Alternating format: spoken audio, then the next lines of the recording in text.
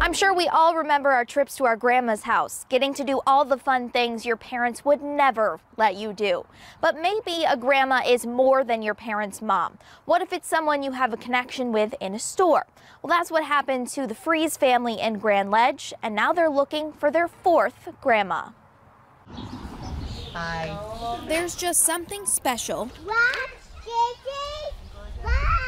about Grandma's house. Oh, that's time for me to see bubbles. Maybe it's the life lessons. Get the bubbles in it and then go like this. Don't be so, there you go. Maybe it's the toys. Or maybe it's the grandmas like Stephanie. Look at him, loving on me. He don't love on anybody. Who make it so special. I'm blessed to have them as an example. And the kids they know love like a lot of people don't get to experience it. But maybe that special feeling isn't just about the house. When you got them, you better hold on to them because they love you. They love you really hard and they love you really tight. That's really important.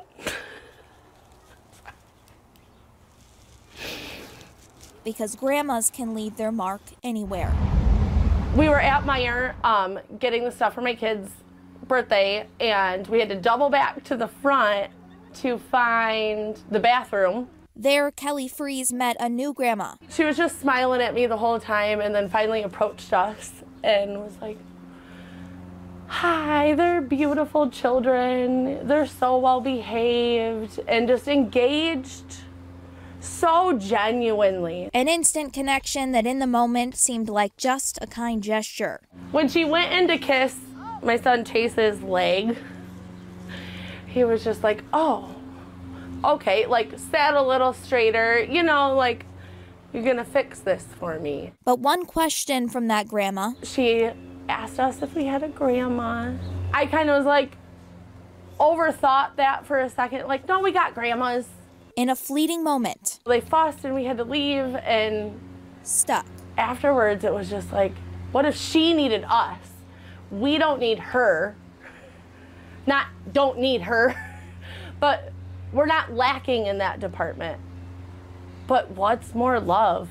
So Kellie took to Facebook hoping someone might know #MeijerGrandma. We do live in an age where we can connect now. So why not at least try? And if we don't, it was a beautiful connection, and we'll always remember it. Hopefully she does too. And while there's been some granny speculations, none are their Meijer grandma. I wish that I would have said, "Hey, let's hang out. We could be yours." But she hopes one day they'll make their way back to each other. Just know that you're not alone, that she's not alone. I don't know her story. That's what I want to know. I want to know her story, your story. I want to know more about her. Because even though their hearts are full of grandmas, we didn't need her, but she might need us. And we need her. We need more people like her in the world, and just that are kind. And there's always room. Take a moment for extra. And slow down. Oh my God. Grandma love. And this little boy loves me. Yes. Kellie describes their Meijer grandma as being in her late 60s to 70s. She was wearing a pink top with blue jeans, purple lipstick, and a smile so genuine they'll never forget it. If you think you might be Meijer grandma or you might know her, reach out to me, or you can find Kellie on Facebook. Your neighborhood reporter in Grand Ledge, Michaela Temple, Fox 47 News.